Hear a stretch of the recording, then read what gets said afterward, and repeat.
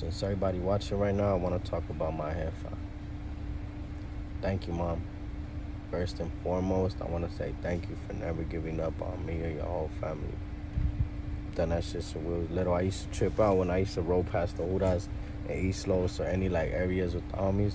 I used to be like, fuck, they gonna see me, bro. I'm the only black guy here. But then I trip out like, damn, my jefa used to go through that shit too, bro. Like, and she didn't have no papers or nothing, bro. Imagine, so she like in the whip and there's two little black kids looking out the window like, and the Hudas are like, what the fuck? And then there's the lady in the front bumping Vicente Fernandez full blast. And the little kid fucking pulls a sombrero up like, get on that way. Pull that motherfucker over, yeah. You know what I'm saying? And she ain't got nothing, bro. So it was fucking hot. I remember getting pulled over, bro. She used to be hot, bro. Like, motherfucker, you there? Yo, shit. Whoosh.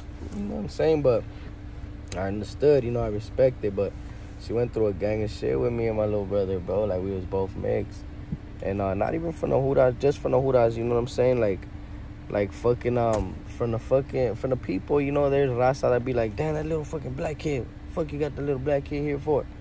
Or they'll be, you know, like morenos that be like, hey, where the fuck you got that black kid, boy? Did you kidnap that little motherfucker or something? You okay, little black shit? I'm like, yeah, G, damn, estoy bien, güey, todo está bien, güey.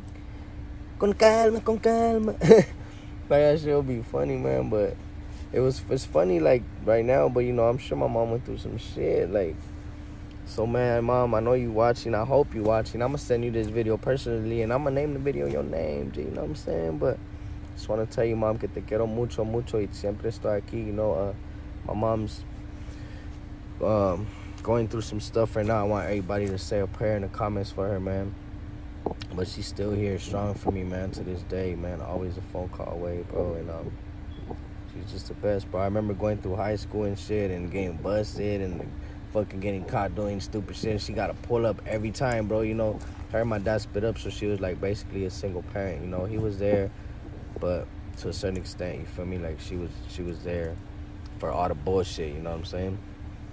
So she went through all this shit in my teenage years, and then I got to prison, bro.